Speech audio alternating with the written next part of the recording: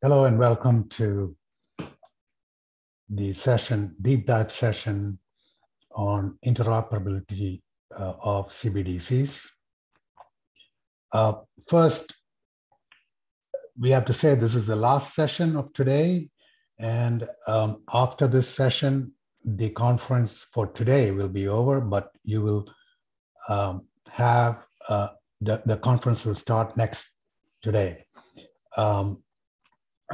Tomorrow, sorry. So why am I here? That's the first question. My name is Vipin Bharathan. I'm here because I am the Vice Chair of the Interoperability Working Group in DC³ and Policy and Governance Working Group. And I am the Vice Chair, and it's part of the Policy and Governance, like I said, and our ultimate aim is to come up with recommendations for standards as a group. So what does that mean? It means we marry the existing practice to the new and exciting world of digital currencies. And in the Interoperability Working Group, we deal with all kinds of digital currencies, including stable coins, cryptocurrencies, and of course, CBDCs and e-money. This session is about CBDCs and in particular about the interoperability of CBDCs. And in our group, we are putting together a document that addresses interoperability from various viewpoints or perspectives, and also looks at emerging solutions and standards. And then finally, we would like to produce recommendations for standards. And this particular session is focused on interoperability of CBDCs, and hopefully the end of this session, we'll have an idea of what to address in standards as far as CBDC interoperability is concerned. So why is interoperability needed? Because there are multiple digital currency systems. That is the main reason. And how are we going to address it? There are standards for digital currency identifiers, standards for identifiers for people and enterprises, standards for tokens. These are just technical standards, but here we'll also be addressing some of the policy and regulations viewpoints as well, and how can those be incorporated into standards. First, we start off with, I have to address this important question. Why do we need CBDCs? Are they a solution in search of a problem? Which is what many people say, but CBDCs are the central bank liability with very low credit and settlement risk. And they should, it should be obvious to most that this is a very necessary instrument that central banks have to put out, although there is pushback from various corners to this enterprise. Anyway, thankfully, I'm joined here by an able set of people: Tommaso, Mancini-Griffoli, Daniel Eidan, Saule Omarova, and David Mills. These are all, you can read of their achievements and their positions in the presentation slide that you've no doubt seen before. So my job is to just introduce the panelists one by one, and then we'll have a Q&A session and then a wrap up. So the first person that is going to present is Tommaso Mancini-Griffoli, Division Chief of Monetary Capital Markets at IMF. So let me introduce Tommaso please unmute yourself and start your presentation. I will disappear into the background. Thank you. Thank you very much for that very nice introduction that lays out a very important work plan. And we're here to speak about interoperability of CBDCs, technical standards, the plumbing that we can establish between countries to make this work. But I'd like to take a step back and say that's all very important. But we should not lose track of the macro-financial implications of making CBDCs interoperable between countries. And that's really what my presentation will be about. I'll speak very briefly. I'll put up a couple of slides as backup and try to convince you that it's equally important to take into account these bigger policy issues. So here are my slides, which I hope you can see. Open economy, CBDC. So, of course, when we think about CBDCs, we perceive a potential advantage to improve cross-border payments.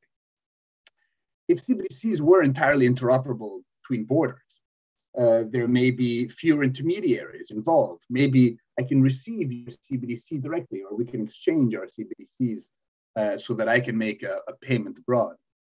There may be greater competition because of that, and greater transparency, the ability to monitor transactions for AML-CFT purposes, for instance. There's the possibility to establish from the get-go common standards to facilitate these transactions, because we're starting with a clean slate, in a sense, new rails that are promising. And because of the technology, these transactions may be safer and more respectful of financial integrity. Moreover, because computers never sleep, or most at least never sleep, there could be 24/7 transactions around the world. Now, those are very attractive prospects, and potentially the interoperability of CBDCs could lead to cheaper, faster, more transparent, and more accessible cross-border payments. And of course, there is a G20 roadmap that lays out various steps to improve cross-border payments, one of which is making CBDCs interoperable. And several of us on this panel are part of that working. Now, of course, making CBDC interoperable raises important design and technical challenges. And this is what, of course, this ITU group is working on. Think about, just to illustrate very simply, two dimensions of this very complex problem.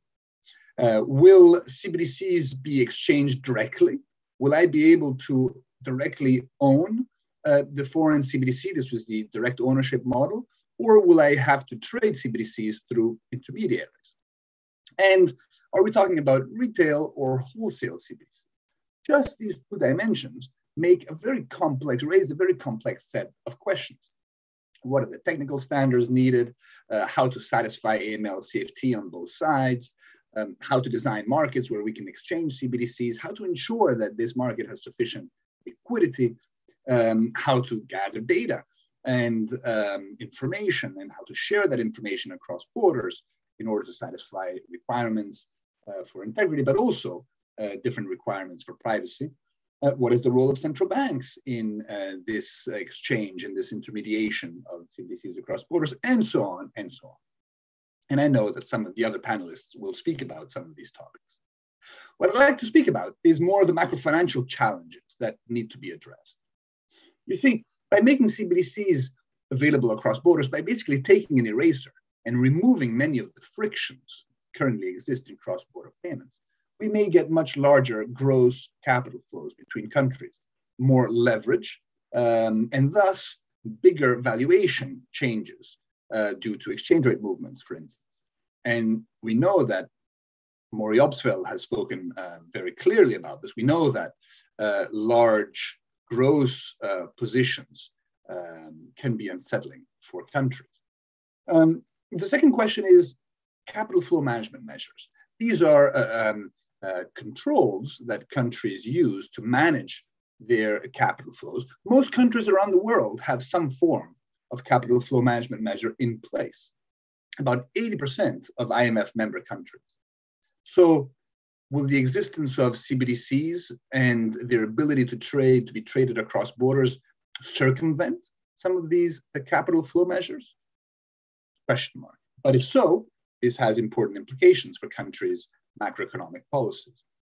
The question of currency substitution is also a very important one. That is, will my citizens in my country start to use your CBDC, the foreign CBDC, to store value and potentially to transact? Of course, this is a grave problem, because the greater currency substitution would imply loss of monetary policy control and potentially of foreign exchange interventions. The effectiveness of foreign exchange interventions would undermine central banks' ability to serve as a lender of last resort, would potentially lead to faster transmission of global conditions or financial shocks across countries, and could lead to a loss of information for countries and the loss of tax revenue if the foreign CBDC is used for domestic transactions. So what I'm trying to do is emphasize the importance of these policy considerations. The existence of the seamless trading of CBDCs across borders could also potentially change the configuration of reserve currencies. Although we believe in general, these transformations are relatively slow moving because they also depend on various institutional features, the depth of markets, the credibility of institutions, and of legal systems, etc. Nevertheless, if these currency configurations change, there would be the need to revisit the types of backstops that we currently have for the international monetary systems, of which the IMF is a part. And the very important problem of payment system fragmentation comes up. Are we going to live in a world where there are going to be clubs of countries where CBDCs can be exchanged seamlessly among them, but not between them? That would be an important problem. And of course, the question of the digital divide. Are we going to live in a world where some will be able to have CBDCs, access CBDCs, trade CBDCs, and live in a very efficient world, and some will not, because they simply don't have the technical capacity to do so. And that's an important policy consideration as well. Let me illustrate a little bit some features of currency substitution so that you see how important this is. This is a graph that shows the number of countries, these bars, shows the number of countries whose foreign currency deposits in blue, foreign currency deposits as a share of total bank deposits are between 0 and 10, the first column, 10 and 30, second set of figures, 30 and 50, and 50 and 100% of bank deposits. And in gray, it's the foreign currency loans as a share of bank deposits. Now you can see that there are 27 countries with foreign currency deposits between 50 and 100% of total bank deposits around the world, and 17 countries with foreign currency loans that are between 50 and 100% of total bank loans. Currency substitution is currently already an issue, and these countries suffer in terms of their independence of policy. This is it goes into a bit more details and shows the countries that indeed have very high levels of currency substitution. And you can see that there are plenty of countries with levels above 50%. And this is a slide that shows you the evolution of currency substitution over time. So the dots represent countries and their level of currency substitution after a time t when you started to see an increase in currency substitution. And basically, what you see is this black line shows the average across time. It's pretty flat. What does that suggest? It suggests that currency substitution is persistent. And thus, there is a trade-off here. Even if countries see CBDCs coming and improve their policies to try to limit the currency substitution. It will take time for policies to improve and for credibility to be built domestically. But the availability of foreign CBDCs could move very fast.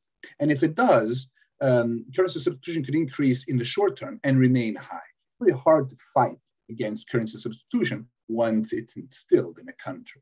So this is an important policy problem to solve. And in fact, we can think about two forms of substitution, really.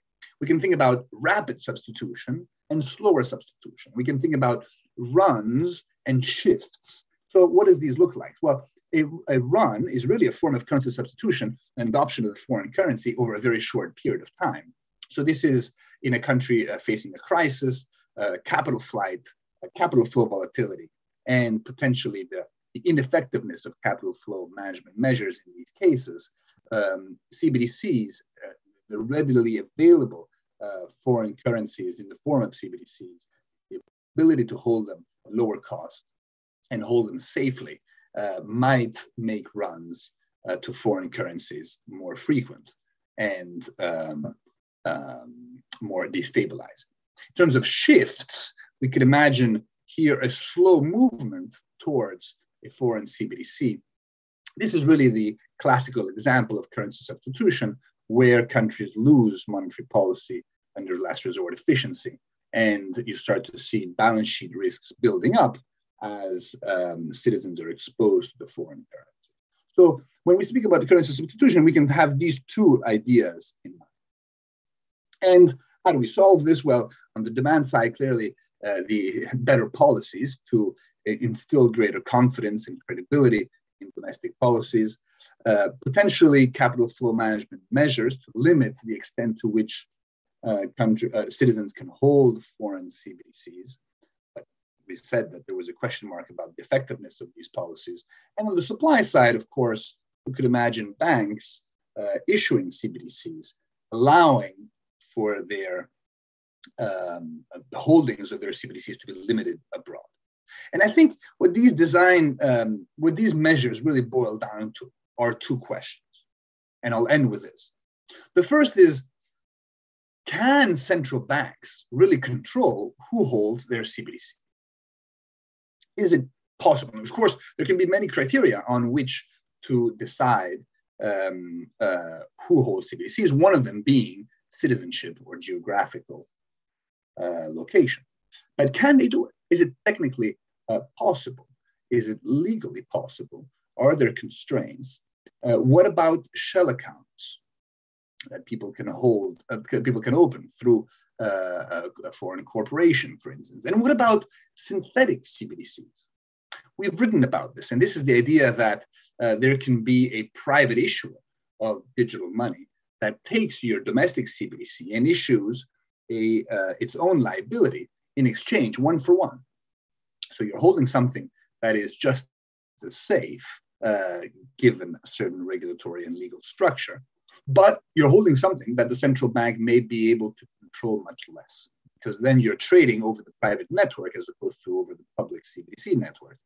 And those types of digital monies could spill over across borders much more easily. So the question remains, can central banks really control who holds their CBDCs? And I'll be very interested to hear what panelists have to say. And the second is, will all central banks want to control who holds their CBDC? And we can think about, central banks that decide to cooperate and central banks that decide not to cooperate. And I think the cooperation example is really central banks allowing foreign governments to set certain limits on the wallets that are used by foreign citizens to hold CBDC. Suppose you issue CBDC and you allow certain parameters of wallets to be managed by a foreign government, so that the foreign government can decide to set a limit on balances, on daily transactions, or whatever else. That's the cooperation example. And the non-cooperation example, the question is, what can countries do? And is perhaps the only possibility to work with exchanges that are used to convert domestic currency into the foreign CBDC, and to to establish certain controls at the level of the exchanges? These are open questions. These are completely open questions that I wanted to pose to the group to have a discussion. I don't have strong views on this, but this is really just to stimulate discussion. But clearly, these are important questions. And what I tried to suggest in this presentation is that the policy implications are very serious, so we should be thinking quite hard about these questions. Thank you very much. Thank you, Tommaso. We will be talking about some of these during the Q&A, but right now we're going to have Daniel Eidan come up and talk about his view or his experience as the advisor to BIS Innovation Hub in Hong Kong. They have come up with a couple of very interesting projects that are POCs, but still may answer many of your questions. So Daniel is going to present next. Thank you. Thank you so much for the kind introduction, Vipin. I'm not sure I'll be able to answer Tommaso's questions, but I'll do my best to add value. It's always a tough act to follow, and I always learn new things whenever I listen to any of Tommaso's presentations. So thank you. Thank you for having me. I'll just quickly share my screen and get started here right away. Right, so today we're going to talk about interoperability for cross-border payments in CBDC. The agenda that I have ready for us today is in 5 quick bullet points. I want to talk about the motivation, which may be a little bit redundant, considering that everybody is here for probably for good reasons. I like to, number 2, I'll talk about some definitions of interoperability from a BIS perspective. I'll highlight 4 quick models for cross-border CBDC interoperability, and then I'll end with a BIS Innovation Hub overview of some of our cross-border solutions, and I'll conclude with some final remarks. Okay, so getting started on the motivation, I think it's clear when we think about the correspondent banking network and the reality of cross-border payments today that much work is necessary. I was glad to hear Tommaso mention the G20 cross-border roadmap, and that is very much kind of the focal point of a lot of the initiatives that are going on around the world. When you look at the image on the left-hand side, this is a schematic diagram of how we see correspondent banking networks. You can look at the colored circles around the perimeters as different jurisdictions. And essentially, if one node on one side wants to talk to another node on another side, it needs to do so through a routing of different correspondent banks. Some of those paths can be shorter, some of them can be longer. It really depends on the nature of those relationships.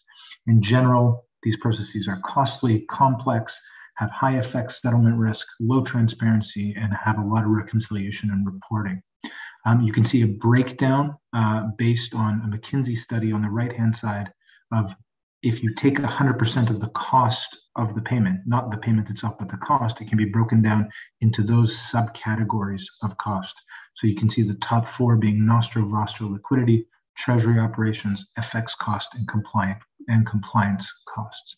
So as you pay, as the value and volume of the correspondent network goes up, that margin gets smaller, and ultimately the ones that suffer most are actually remittance payments and small value payments in general.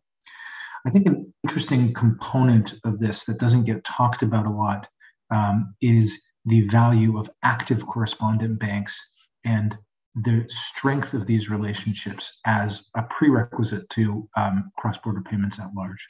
What you have in front of you is a graph that shows the state of active correspondent banks with respect to both value and active correspondent relationships in general. What I'd like to just contrast is if you look at the yellow circles, those are active correspondent and value both increasing, which means there are more active correspondent relationships over the course of time being created in that region, and the value being transmitted on those channels is going up over time as well. And of course, you can see that that is by far the minority of the world map. in contrast to that, in gray, you can see this areas where the active correspondent number of relationships is decreasing and the value is increasing, or underneath it, active correspondence is decreasing and the value is decreasing as well. So the majority of the world would fall into a scenario where either the active correspondents are decreasing or the value is decreasing as well, which really talks about a steady decline in the health of active correspondent relationships of correspondent banking at large.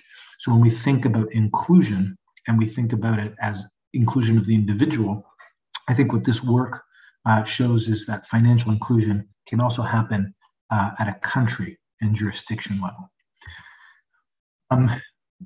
To deal with some of this, this is the G20 Stage 2 roadmap.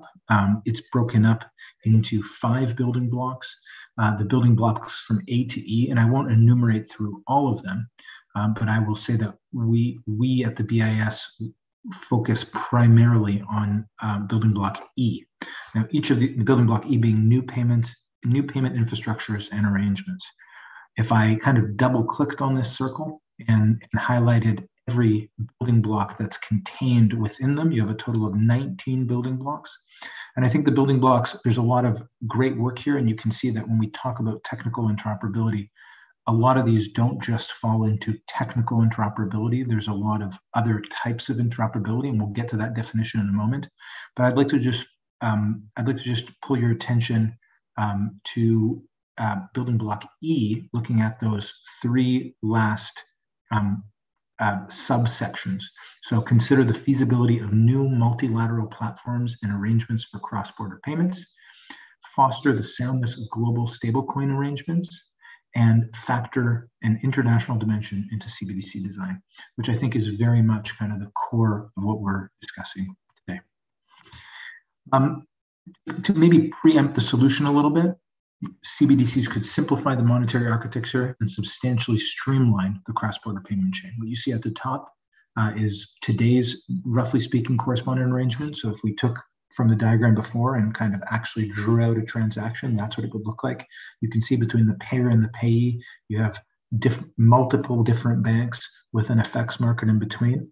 And the promise of CBDC cross-border arrangements, or as we call them, multi-CBDC arrangements, is having an FX provider somewhere in the middle, but ultimately 2 CBDC payment system providers, payment service providers that could connect to each other in a seamless way, ultimately creating a lot of the benefits that Tommaso articulated in the previous presentation for cross-border payments. So let's talk about some definitions really quickly. Let's talk about attributes of interoperability. So we like to break interoperability up into these 3 sections: business, semantic, and technical interoperability. Okay, so when we think about business interoperability, we want to think about systems that agree on kind of the premise of the context, right? So how to settle obligations, how to connect payment systems, how to address the risk of failure, things that you think about as sitting outside of the system itself. Then there's the semantic layer. So you can think about that as understanding the same language and interpreting the same messaging structure. And then last but not least, underneath, you have the technical platform. So things around technical standards, messaging, data, hardware, things like that. I think the example that brings this to life is this conference call right here. So if we maybe took that backwards, let's start from the technical. We have technical interoperability because we are all on this Teams invite, I think, or it might be a WebEx. Whatever architecture we're running underneath it doesn't matter if you're on a Mac or on a PC, or if you're on your iPad. It doesn't matter. We have technical interoperability. My video stream is coming through. You can hear my voice. You can see my face. That's working. That wasn't always the case. I should maybe remind people that there used to be a time where you couldn't take a file from a Mac computer and put it on Windows and open it. So technical interoperability is not given. Semantic interoperability is the fact that we are all here talking about the same topic. We're talking in English. We understand each other. Business interoperability is the use cases we're talking about, cross-border payments, the fact that you're all on mute, and I'm not, and there's a Q&A, and so on and so forth. So those are the layers of interoperability in this call, and it works very similar for technical systems and interoperability of payments. I'll move along now to quickly talk about some of the form models that we see for cross-border payments. So reading clockwise, single access point, bilateral links, hub and spoke, and a common platform. So those form models vary slightly in terms of their advantages and disadvantages and challenges. Maybe just to give a couple of examples to bring these to life, when we think about a single access point system, that would be the equivalent of jurisdiction, the difference between jurisdiction A and jurisdiction B being completely separate, but you have a single link, a single access point, a single correspondent, if you may, that actually has a foot in both systems that enables, through a single access point, integration between those two systems. A bilateral link would be taking two payment systems and asking them to speak directly to each other. This is relatively straightforward. The issue with this is that it doesn't scale very well. So you can imagine a system of bilateral links. Once you multiply it by 2, by 4, by 8, by 16, the number of links that you need to do to facilitate a bilateral system grows exponentially with the number of systems you're connecting. Sorry, going down to the left-hand side, so not the clockwise, but down to the hub and spoke model. A hub and spoke model would be multiple systems that ultimately integrate into a hub, and that hub allows settlement and finality within that context. This actually solves the problem of the bilateral linking, but introduces some other issues around connectivity of the hub, scaling issues, what that hub looks like, and things like that. And I'll try to bring these to life a little bit when I talk about some of our project work. Last but not least, you have a common platform. This is probably by far the most complex to implement in its own right, but the common platform is really all jurisdictions get together and perform and cooperate on a common settlement infrastructure. You alleviate the bilateral problem and to some degree the hub and spoke problem, but the common platform is the hardest to build, and maintenance of this type of platform and governance of this type of platform is by far seemingly the most complex. So to maybe make these things a little bit more tangible and bring these to life a little bit, I'll talk a little bit about the BIS Innovation Hub and try to show some examples of these type of models in our current work. So maybe just to stand back a little bit, if people here haven't heard of the BIS Innovation Hub, so our three main objectives are to identify critical trends in technology, to develop public goods using those critical trends, and to facilitate a network of central bank experts on innovation. We have a global footprint. What you can see here is our three existing centers. We have one in Basel, we have one in Singapore, and we have one in Hong Kong, where I'm calling you from. We've recently opened new centers in Toronto, London, Stockholm, and our European center in Frankfurt and in Paris. We have a strategic partnership with the New York Fed, and we have BIS Innovation Network working group chairs all over the world, as you can see. So we definitely straddle the entire globe. This is our work program from last year, and the only reason I'm showing this is to show that in spite of us talking here about CBDC, when we think about the innovation agenda at large, it's much broader than just CBDC. Supervisory tech and regulatory tech, next generation FMIs, open finance, cybersecurity, green finance, those are all on the agenda. You see the three existing centers here, but actually our work program was announced today for the following year. And in that work program, we have all 7 centers, and it's a much more elaborate view of the next year. So if you want to see what we're up to, I highly recommend checking this out. So I wanted to highlight just in the closing remarks, maybe in the last 2 minutes, I hope I'm not going over time. If I am, please ping me, Vipin, or jump in, because I can't seem to see the chat. I just wanted to highlight some of our work and maybe bring to life some of the previous models that we were talking about. So the 4 projects I selected in order are Project Enbridge, Project Jura. Are we good, Vipin? Do I have a couple more minutes? Yeah, that looked like yes. Please close it out because I think everybody is going over a little bit, but that's okay. Okay. Okay, I apologize. As I was preparing the slides, I saw it was a little bit long. So Project Enbridge, Project Jura, Project Dunbar, and Project Nexus. And maybe the only thing I'll say about this is that Project Enbridge, so Project Enbridge has 4 regions in it, HKMA, PBOC, Bank of Thailand, and CBUAE. Project Dunbar also has 4 regions in it. It's led by the Monetary Authority of Singapore. Project Jura is between the Swiss National Bank and the Banque de France, and Project Nexus is also a MAS initiative. All three of the first projects are CBDC cross-border projects in different regions focusing on a single common platform. Project Nexus is connectivity of a hub and spoke model for retail payments. The first 3 are all wholesale. Nexus is a retail project. So within the scope of these projects, we're covering multiple of these different interoperability models. If time was permitting, I would have loved to jump into some of the architecture of Jura to talk about interoperability at a systems level. This is a great example, and I would encourage anybody that's interested in this to read the project and to see some of the interesting technology that was implemented there to facilitate cross-network transfer of assets between the SIC system in Switzerland and Target 2 system in France. And I'll end with a wonderful, wonderful speech that was given by Mr. Augustin Carsons, our general manager. And I'll just read the very top. At the core of the system are central banks. They act as operators, overseers, and catalysts in the payment market and regulate and supervise private providers of the public interest. Working together, they can provide central bank digital currencies. Like private stablecoin, CBDC do not need to borrow their credibility from sovereign currencies. They inherit their trust. The public already places in the currency. They can thus serve as a sound foundation for future innovation. And with that, we'll pass it back to you, Vipin. And thanks for having me. Thank you. It's a wonderful thing to hear about all the projects that BIS is involved in. So we heard the monetary policy angle. We heard sort of a technical view of those monetary policy projects.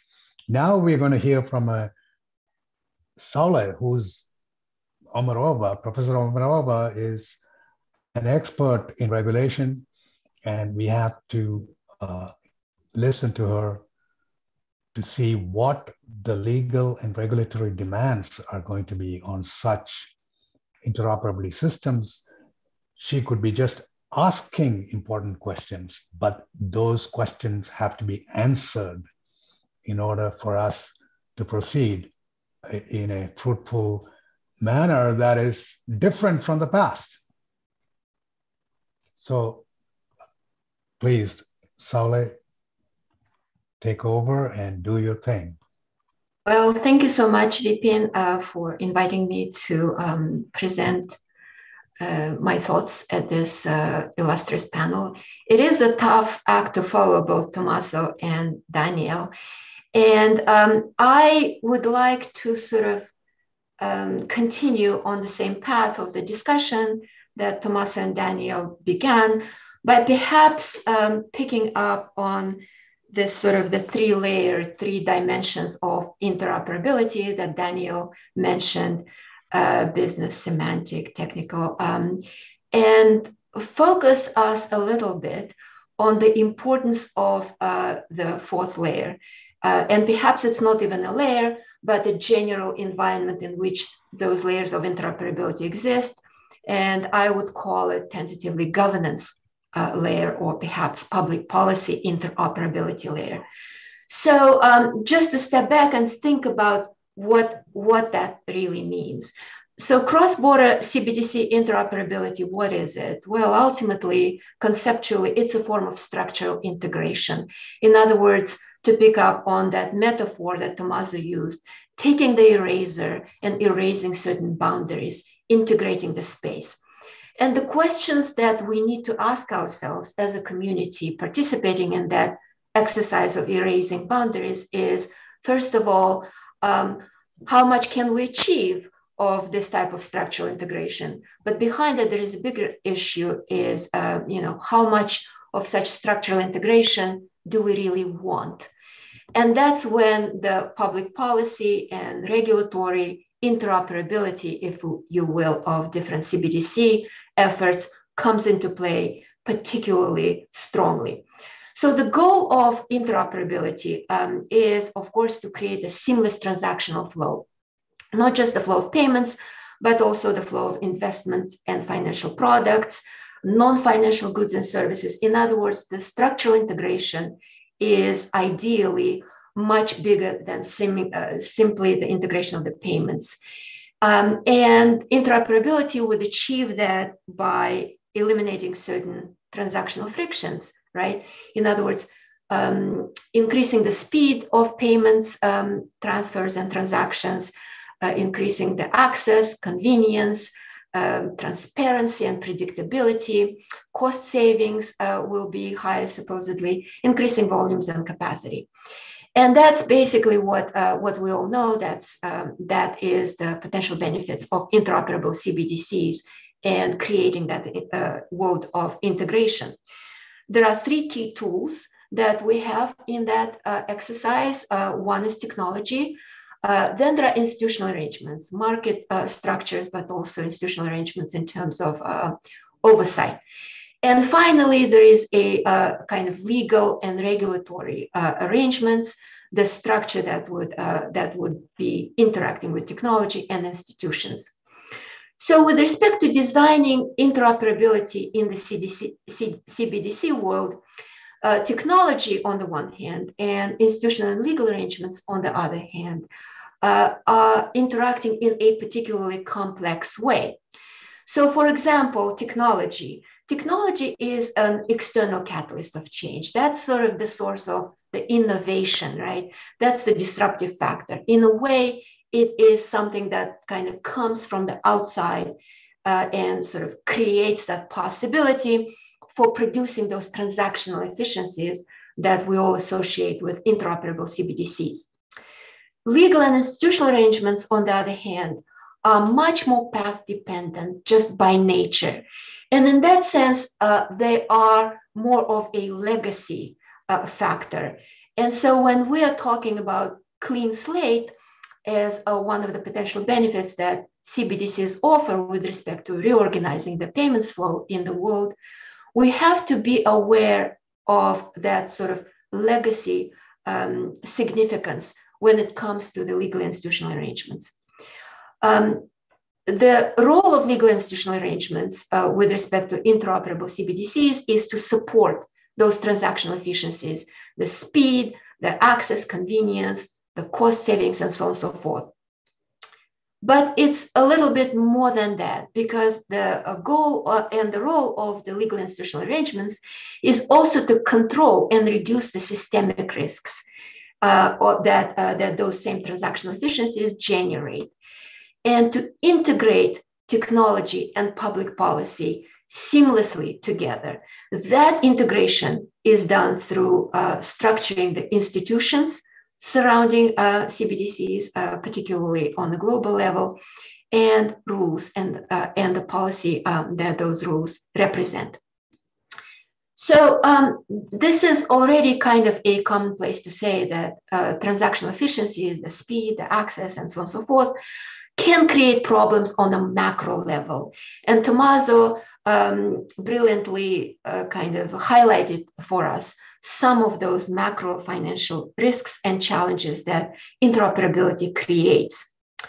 But what I would like to kind of highlight in that respect, maybe to add to Tommaso's discussion, is to show how those types of macro financial challenges also have a layer of special challenges from the perspective of regulatory capacity. In other words, central banks that start living in that interoperable world of CBDCs, their tasks, the existing tasks and the new tasks, become incredibly complex in a qualitatively different way, new way.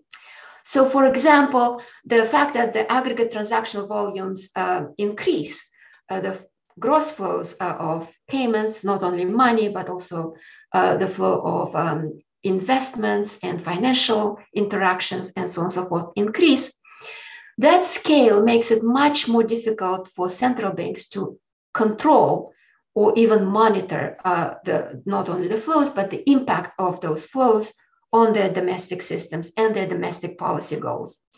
The speed of interaction in the financial system and payment system also, of course, increases speculative trading in financial markets, for example, and potential leverage accumulations and the configurations in which leverage exists. So to the extent that central banks want to keep an eye on the impact of speculation and trading and leverage on their internal sort of systems, that becomes much more complex. Of course, the speed also increases the speed of contagion and the multiplicity of channels through which that contagion of various risks can happen. Interestingly, also, large private firms, particularly tech firms, may exert outsized de facto control of payments and the financial infrastructures through which those payments flow. And that raises the question, who operates the rails through which that interoperable CBDC actually becomes interoperable? But even more importantly, there is an interesting question that I find fascinating, is the lender of last resort, right? And Tommaso kind of mentioned that issue. So the lender of last resort and other liquidity backup provisions may need to be activated very quickly, in fact, in real time, and on a much larger scale in the world of interoperable CBDCs. And that creates a governance issue, a governance conundrum that brings together technology, law, institutions, both on the international and the domestic level. So for example, particularly in times of market turbulence, right? Which central bank really should step in and take that lender of last resort role upon itself? Should there be an agreement? And if there should be an agreement with respect to allocating these responsibilities and powers, in effect, among central banks, then that agreement should be achieved before the world becomes interoperable, possibly. Or should the goal be to render that role less relevant, or perhaps even irrelevant, through purely technical controls, right? And that's the question that ultimately goes to the issue of access. Can central banks control access to their CBDCs? And that is a technical question, but perhaps it's also a policy question. For example, domestically, the CBDC can be designed in a way that a particular central bank can decide which entities can have access to its own balance sheet and to its own liquidity provision on intraday level or on some other basis. Can there be a situation in which a particular central bank can become effectively an international lender of last resort in certain situations by virtue of its exposure to specific large payment service providers? And so if that's the case, then how can it be managed? Can it be managed through pure domestic regulation, or do we need some kind of a broader international agreement on institutional and legal matters? So the point of this little example is to emphasize how important it is to acknowledge the deeper linkages, operational linkages, if you will, between technology and governance. And governance in that sense is as much a policy and regulatory and ultimately perhaps a political issue as it is a technology problem. And a couple of just quick finishing thoughts, right? Where does it leave us? If we acknowledge these linkages and start actually digging into these types of things like lender of last resort and liquidity provision, right? Certain institutional access decisions on the domestic level in the CBDC experiments and so on and so forth. Is it really achievable for us to really aim for interoperability on an international level from the start? Perhaps those types of regional, as Tommaso said, I think clubs, right? Or maybe regional CBDC unions could be the more achievable, the more realistic sort of sandbox type experiment as the first step toward a fuller interoperability, because it might be easier to manage the governance aspect of this kind of unity, right, with respect to agreeing on substantive, legal, and normative and regulatory and policy goals, and how to operationalize those goals. But on the other hand, if we start with the multitude of these types of clubs in terms of interoperable CBDCs, are we going to create a new form of legacy that is going to be very difficult to overcome? In other words, to create a truly seamless transactional space on a larger scale?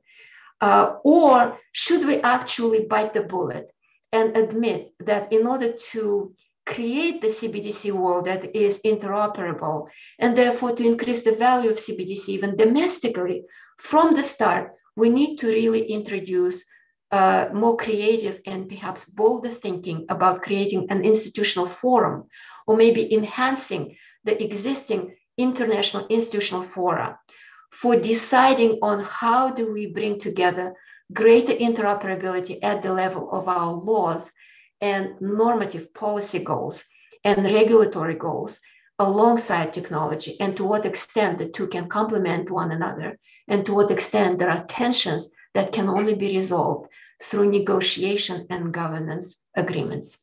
So thank you so much. Thank you, Saule. So we go from monetary policy governance to technical to a super DAO, which is spread out all over the world. And talking about super DAOs, now I'm going to bring in, people from the Fed who are probably closest to the super DAO than anybody else.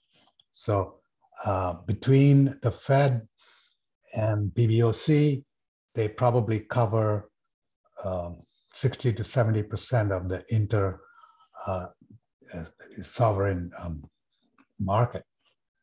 So without further ado, David Mills, who's Associate Director, the Federal Board, and who can also talk about operationalizing some of these issues, some of these problems. He knows a lot about payment systems, having written about FedNow and other topics, and probably not FedNow, but more on the older system.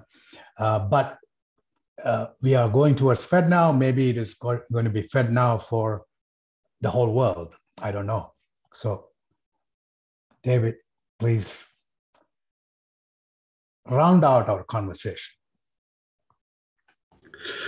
Thank you, Vipin. And let me just get my screen up here.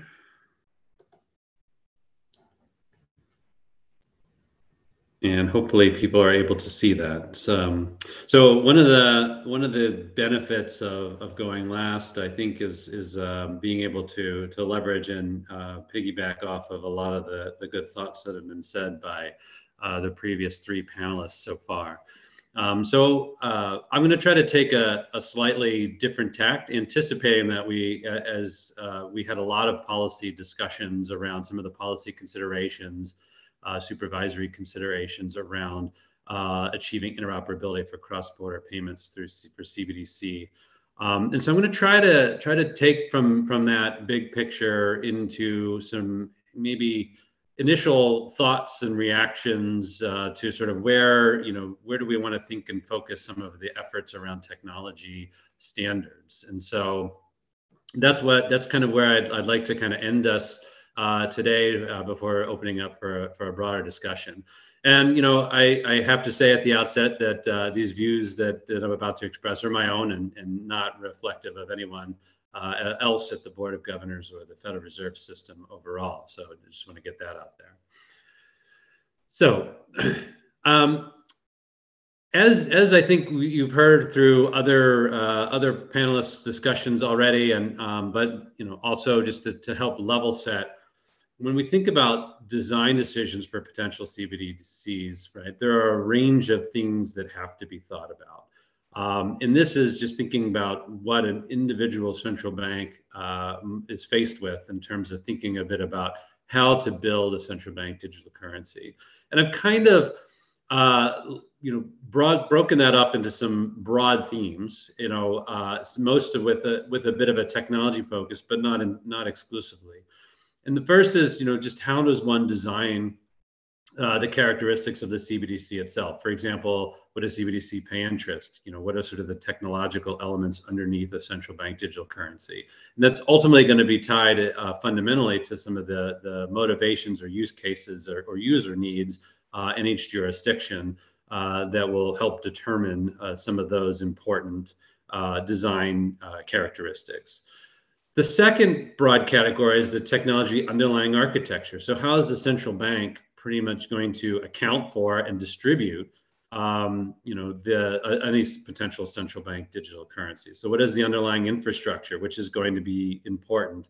And I'm thinking most primarily, at least at the outset, of the infrastructure for how the central bank interacts with a distribution channel for central bank digital currencies. So today, just thinking about traditional legacy payments infrastructures, right? There are, FedNow was mentioned as one potential new retail instant payments platform. In the US, we have FedWire for wholesale markets. There's an entire distribution channel that ultimately connects those institutions that have access to that channel to then be able to receive existing forms of central bank money.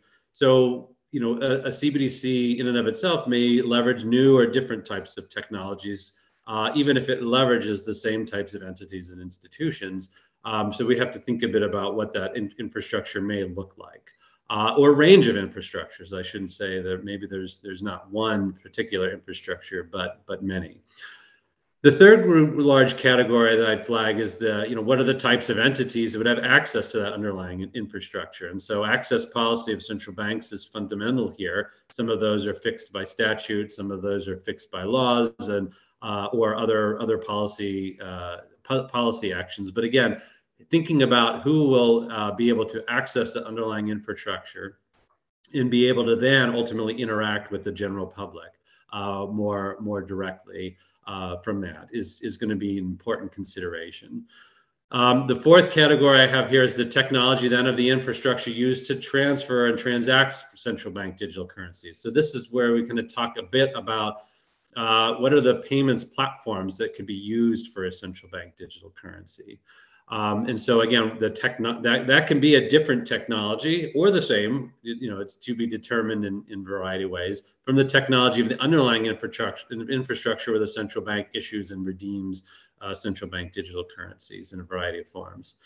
And then finally, it's important to think a bit about the ways in which consumers and businesses will interact and be able to interact with a central bank digital currency. So, what are the types of underlying access points, apps, point of sale transactions, integration, again, thinking domestically, the different ways in which a CBDC can be accessed and used for transactions purposes is also going to be important.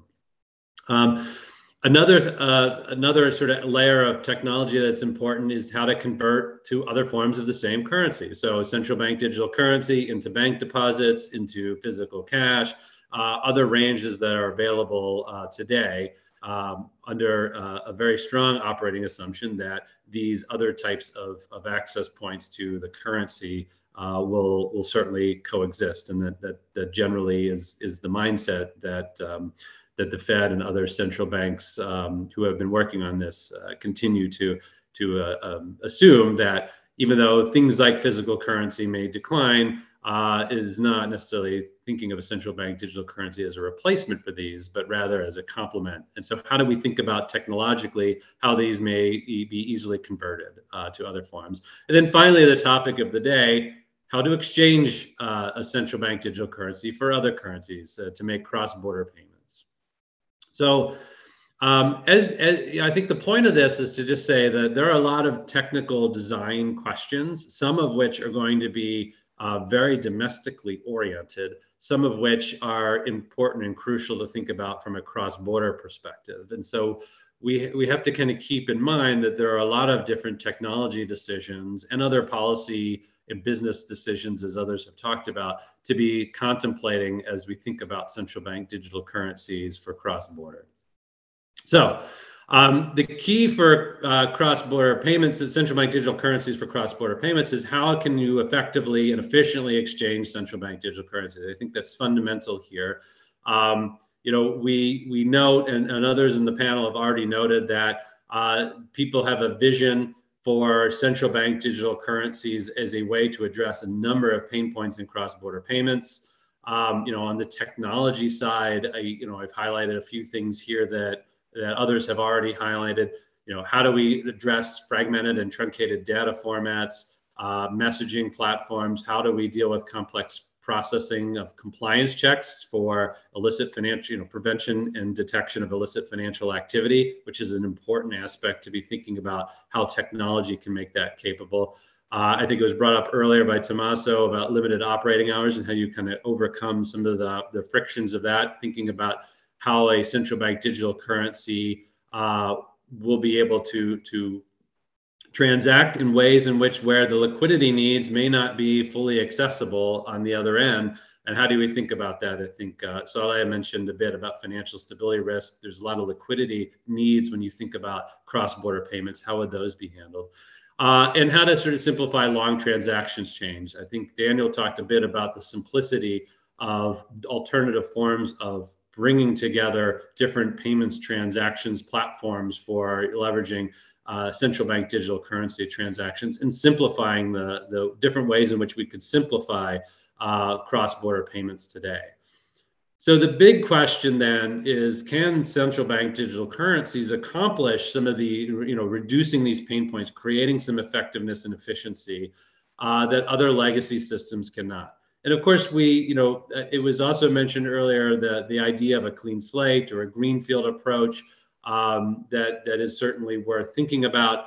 I'm thinking about it primarily as with the list that I had on the previous slide, that a lot of this gets to the transactions level, and a lot of I think the technical standards and specifications to be thinking about are primarily focused on that payments angle, that cross-border payments angle, and those types of platforms to think a bit about where standards might be helpful.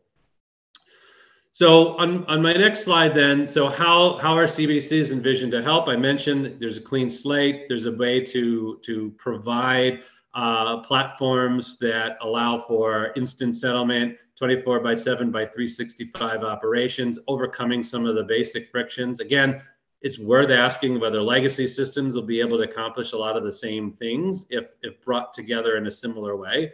But certainly CBDCs, and the fact that we're starting to just think about different ways in which these could be built and envision ways that these could be built. How do we keep sort of that cross-border to the technical standards for cross-border in mind as we contemplate decisions around central bank digital currency use and operation? And so finally, because of that, we have this opportunity to establish cooperation across jurisdictions. That's going to be fundamentally important. We need to kind of identify appropriate clearing and settlement arrangements, agreed upon business rules, market practices, in addition to technical standards. So again, I'm just kind of repeating a bit of what other of our panelists have mentioned. So finally, maybe what I'd like to leave us with maybe is just a parting set of ideas about what would the minimum set of technical standards for CBDCs be needed to achieve the ability to enhance cross-border payments efficiency and effectiveness. And so, it's not necessarily thinking about technical interoperability across those 5 categories that I mentioned on the first slide, but really thinking a bit about platforms and payment platforms and the technical standards that will be needed there. I think the other aspects of decision-making are going to be very jurisdictional in nature. There are going to be a lot of range of approaches domestically on how to design instruments themselves, the types of technologies that they'll be choosing, really what we need to be thinking about from a standards perspective is how to actually connect those cross-border in order to be able to achieve efficiency. And so I would say, you know, my thinking here is that we would try to approach this from a technical standards on a limited set of tools and techniques that deal with two things in particular. One is to make sure that we think a bit about technical standards focused on payments, and the second on compliance. So for payments, it's really trying to focus on messaging platforms, the way to connect existing systems that are just these systems that might leverage CBDCs jurisdictionally in order to be able to focus on the ease of transactions across multiple platforms. And the second big thing is on standards would be to, again, to enable that broader use case. The one thing that we haven't talked a lot about today is how to leverage digital identity standards and digital identity platform frameworks to be thinking a bit about ways in which common sets of standards to be able to identify the transactors on either ends of a transaction for compliance rules, which are fundamentally important across jurisdictional cross-border transactions and will need to be absolutely addressed. And are there ways to be efficient about that, you know, in terms of how to think about the standards related to being able to continue to know your customer, to do your AML checks, to prevent terrorist financing? We need to be thoughtful about ways in which standards can leverage, we can leverage standards here to actually improve compliance, reduce costs and burdens, which are also a big part of some of the pain points in cross-border payments. So those are my remarks. So thank you. I'll turn it back over to Vipin. Thank you, David.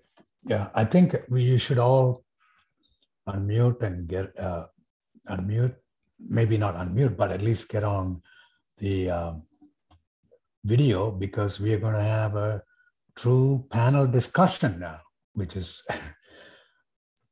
you know, a very difficult thing to achieve in a controlled environment, because obviously you cannot control people's remarks. But, you know, we are going to talk about certain things, and that is the reason why Vijay wanted those questions asked, because, and I'm not going to pose the same question to the same people, meaning the person who originated the question may not get that question, but somebody else may.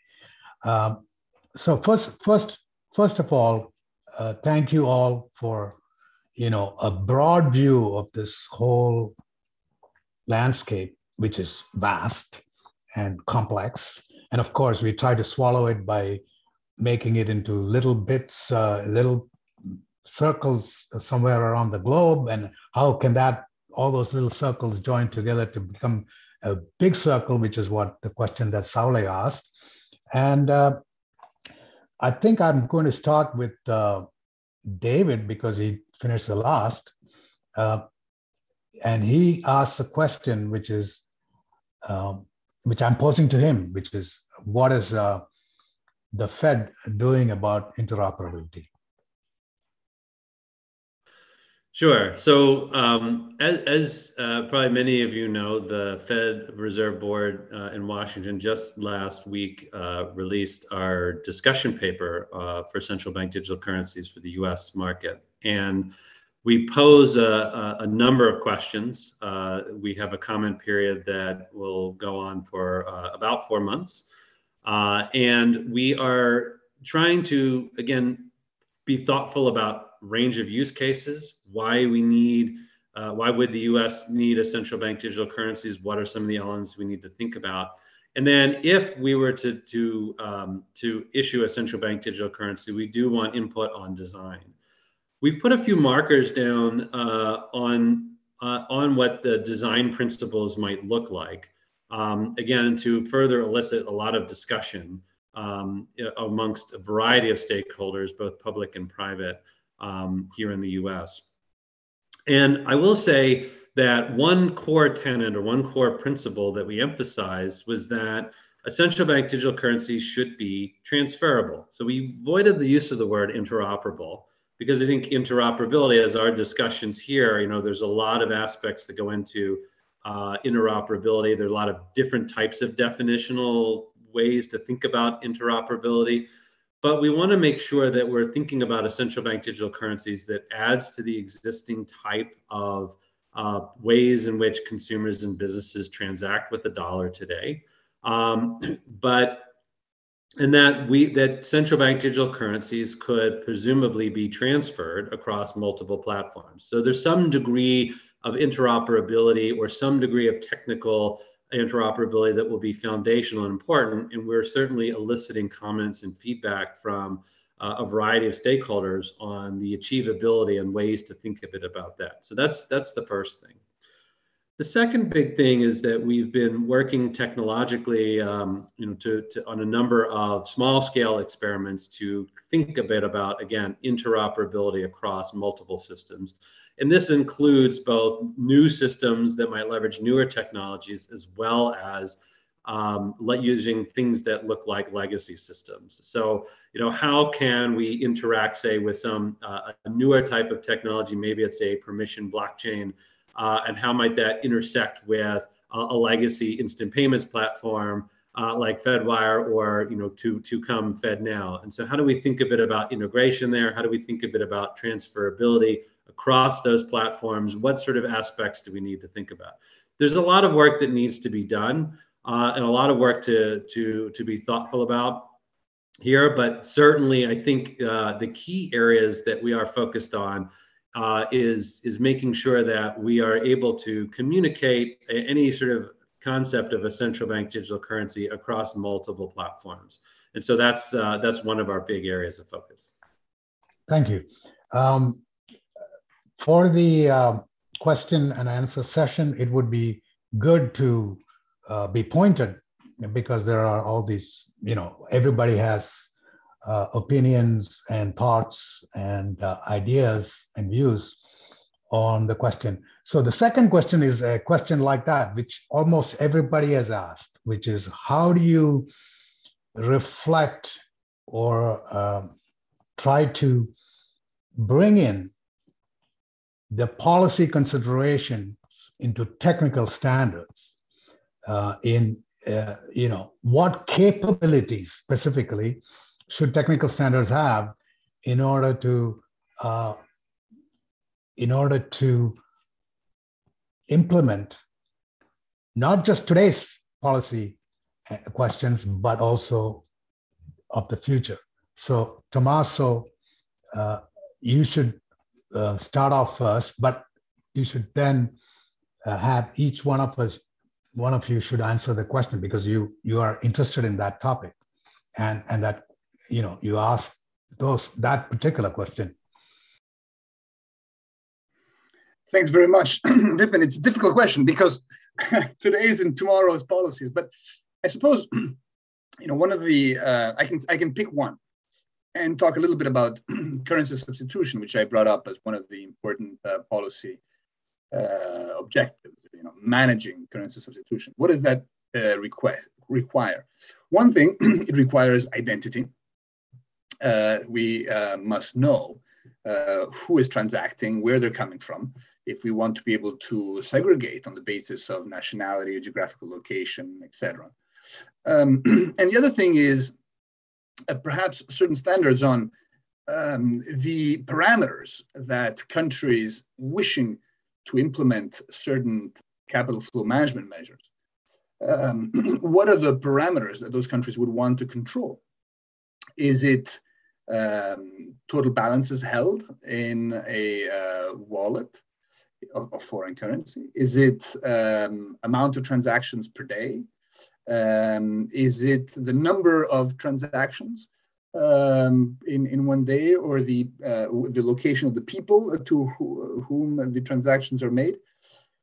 We would want to know what those parameters are, and we would want to make those very clear, so that ideally, in a world of cooperating central banks, which is what I was suggesting before, there would be some agreement to allow wallets to be parameterized according to those criteria. So those are just some initial thoughts to get the conversation started. Wow. I'm happy to jump in and build on that a little bit. I agree very much with what Tommaso was saying. I think that when I think about some of the legacy systems that we're talking about and the architecture patterns that we had at our disposal when those systems were built, they were very different than the architecture patterns that we have today, right? This is pre-cloud, high-speed internet. Today we can incorporate just what we know about architecture. For example, modular design. So designing systems in a way that are loosely coupled so that if you need to change one component, all you have to do is slide out a brick and put in a new brick. And this is very much what Tommaso was talking about, is parameterizing these things and understanding what parameters we need and how to build a system that's loosely coupled such that we can evolve it with evolving policy considerations that we still can't anticipate. I like to think about these systems like we're introducing an iPhone. It's going to be very, very hard to anticipate what type of innovation is going to be spurred on top of this platform in the next 10 to 15 years. But from a practical sense as well, when we think about these parameters and we think about generalizing, almost by definition, in order to generalize, you need to have a couple of examples to generalize from. And I think that that's what we're seeing today. As these things move less out of the laboratory and into practical pilots with real value put on ledger and these type of transactions, we're going to start finding these patterns and be able to generalize and parameterize very, very quickly. So that's what I'm looking forward to in like the next scope of the next year's work. Great. I think Saula is going to take over now. Well, this is really fascinating. And it makes me wonder to what extent there is a precondition to being able to parameterize, right? And kind of to, as Tommaso said, ideally have an agreement on which parameters are more important for this interoperability, because there has to be a normative agreement on certain goals, on certain good things and bad things. What is it that we're trying to control or promote and whatnot? In other words, there has to be a standardization of substantive regulatory and legal requirements and approaches. And to me, that's the governance issue that's incredibly complicated. And then we are in the chicken and egg kind of situation, which comes first? The ability to parameterize, create these parameters that are interoperable through technology, or all of us agreeing, or a lot of jurisdictions agreeing on what constitutes bad behavior. For example, what is terrorism? What is, not terrorism, for example? Those are incredibly thorny issues. And as a lawyer, I just wanted to kind of highlight that aspect. Yes. This, it's pointed to the criticism of the FATF work. That everybody tries to implement the KYC, AML, TDD work, recommendations. So in a sense, there is a systemic view that is needed, which is what in the end comes through. And the other thing that is not even talked about is under what conditions are you going to upgrade? Daniel mentioned that some legacy systems exist in the past, but we know that new things are going to happen. New technology is going to come through, new problems are going to come through. So where the intersection of those two things happen, how do we upgrade either the CBDCs in the world or the rails that connect them? But I think I have to give some time to the questions that are coming up in the chat. One of them is, of course, addressed to you, Daniel. I think in a certain sense is the liquidity provision and the replacement of the correspondent banking system will still need somebody to provide, some kind of a price, some kind of a exchange rate. In the case of Project Aber, for example, that rate is constant because they belong to a currency union of some sort. They have definite, sort of exchange rates between the currencies, and that's what they hinge on. But Daniel, could you talk about the difficulties you had in this regard? Yeah, happily. I agree with the premise of the question that, constraints around liquidity and effects in general are still going to remain, right? You can provide general, but it's also a very nuanced question because there's an assumption here around access to central bank balance sheets that creates the notion of and the necessity for nostra vostra accounts and some of the mechanisms that we have today. So there's a lot of assumptions in the question that access to central bank balance sheets will remain as they are, and therefore, how would you provide liquidity in maybe otherwise unliquid markets?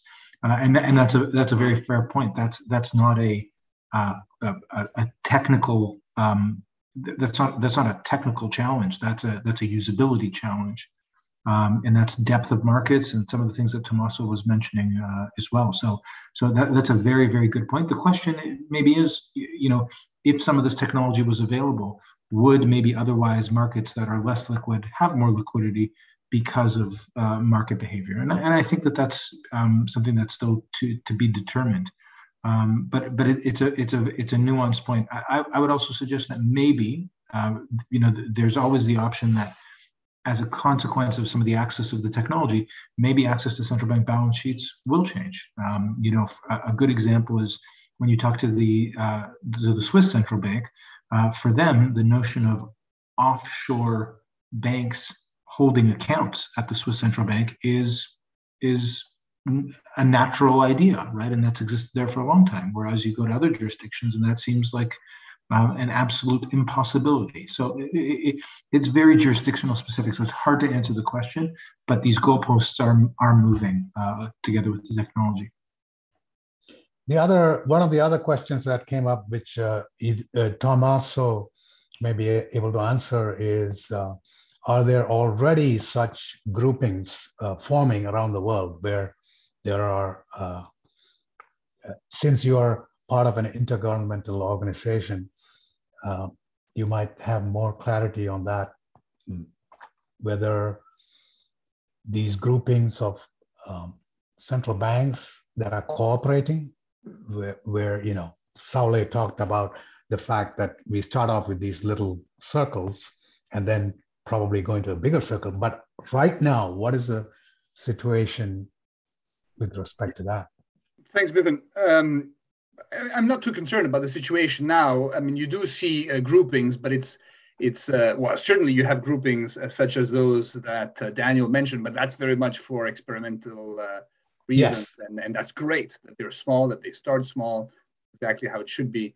I think that the BIS Innovation Hub is doing an incredible job and adding a lot of value to offering this public good internationally.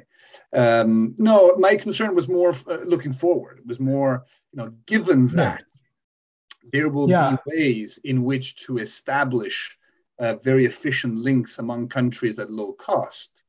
It may be the case that for whatever reason, whether it's geopolitical or other, that groups of countries decide to work closely with each other, but exclude other groups. And then we start to have a much more fragmented payment system, which has implications. It's not just payments, but it has implications for trade. It has implications for development of financial markets, the ability to hedge risks across countries, the distribution, the propagation of shocks, etc.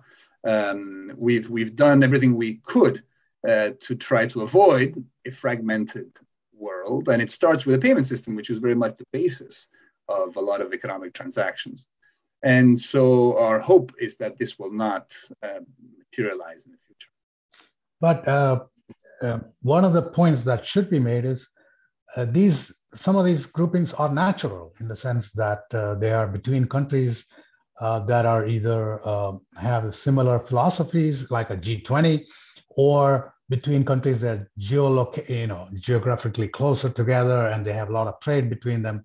All of that is possible. So it could be a natural evolution, an organic thing.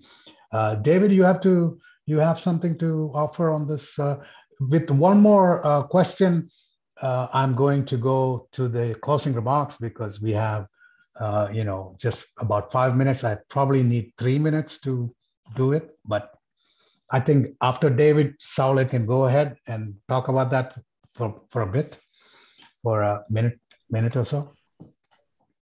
Sure. I mean, maybe I'll just say very, very quickly, my view is a lot of the focus for standardization, and pockets of unions around the globe, I think are generally focused primarily on payments and payments infrastructure. Again, thinking about central bank digital currencies more broadly, I think there's still a lot of domestic focus and jurisdictional focus that should last for quite some time. Saul, you have? Yeah, I just wanted to echo what everybody said, and I think there is a need for more creative and maybe bolder thinking about the institutional arrangements on the international level. And I'll just leave it at that. One of the things we have to mention is this is the last session of the DCGI conference, the DC3 conference. For today, tomorrow the sessions continue, and so do the sessions continue on the day after tomorrow. Tomorrow's sessions will be focused on stable coins, and the last session will be focused on the last day will be focused on security, which we haven't even opened up in this session, because interoperability, of course, has to take into account all of these different topics. But in the last 3 minutes that we have, let me first thank everyone who showed up, all the people who presented, and of course, without the presenters and the audience, there is no conference. So we opened with Tommaso, who magisterially defined, the whole monetary policy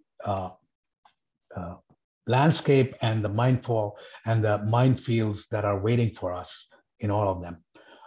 And they are similar to what they are today, but they could be amplified. They could become much more dire and happen in a much faster fashion. So, if you have interoperability that is faster, more efficient, less costly, and so on. Essentially, it is about the losing of sovereign boundaries. And we know where that has led us today, into a contraction, into our own shells, into our own selves a little bit because of the pandemic, which was supposed to be caused by this.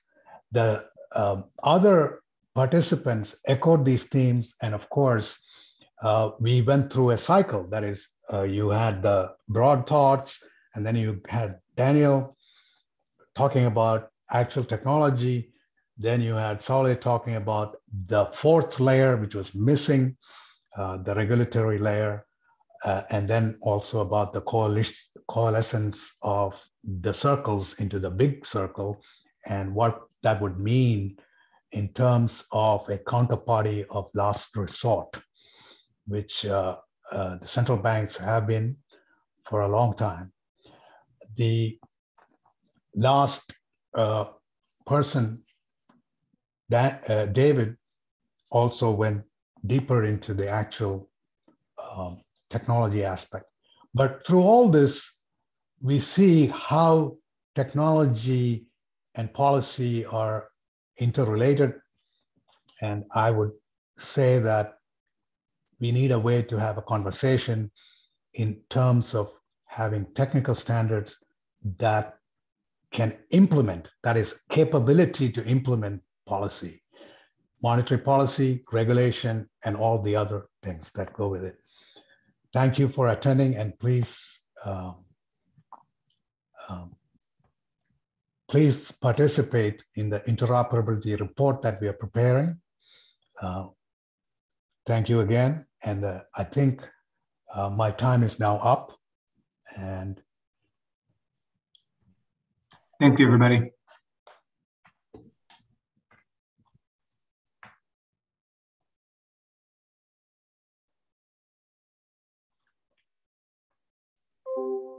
Thank you so much. Bye-bye.